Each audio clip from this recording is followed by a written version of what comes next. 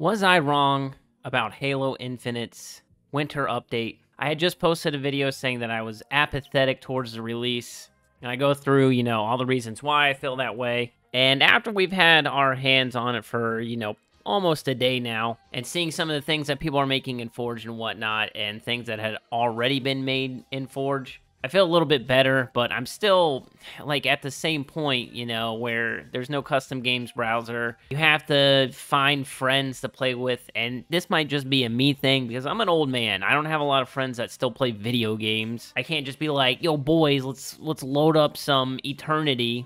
Which, by the way, the maps that I'm going to show in here are pretty phenomenal, I won't lie.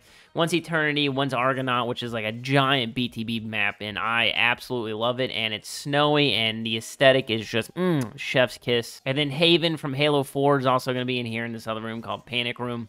But really, it just makes me, I don't know, I feel like it's bittersweet because now we have Forge, and people are going to make things, but I feel like the majority of the population is just not going to be able to take advantage of this stuff until there's a custom games browser, or until they figure out how to curate these maps and put them into multiplayer playlists or whatever you want to call it, like ASAP. Like, I'm not sure why some of these polished maps aren't just available to play now.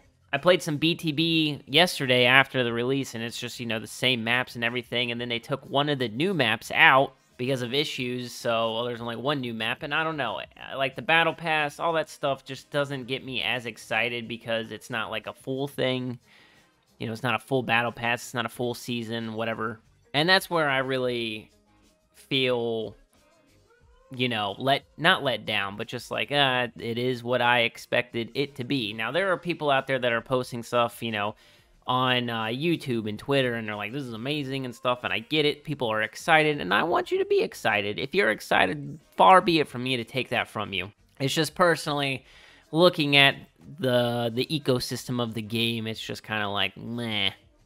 I had posted a poll on Twitter and on YouTube, asking what the peak player base would be, and it was more regards into Steam because it's the only place that we can really see numbers, and I think yesterday the concurrent player count peaked at 12,000, and that was on, obviously, a Tuesday, but it was election day. People were out of school, some people didn't work and stuff like that, so I don't know. I'm still I feel like my viewpoint was kind of like how other people felt. It's like, oh, well, I'm not really a Forge person. I'm not going to take advantage of this or whatever. I'm not that artistic, blah, blah, blah, blah. There's no way for me to easily match people and stuff like that. And I know people will complain and be like, there wasn't a custom games browser before, and older Halos and stuff, and that's great, I get it, but it's also 2022, and gaming has changed, and people have changed. People want ease of access, people want to be able to just click a button and go, so, I don't know, that's how I feel. If I'm going to rank the update, 1 to 10 right now, I'm going to give it like a solid 6. Forge is obviously the biggest thing about it. Everything else is just kind of there. The campaign co-op stuff is cool, I guess, but it's been a year.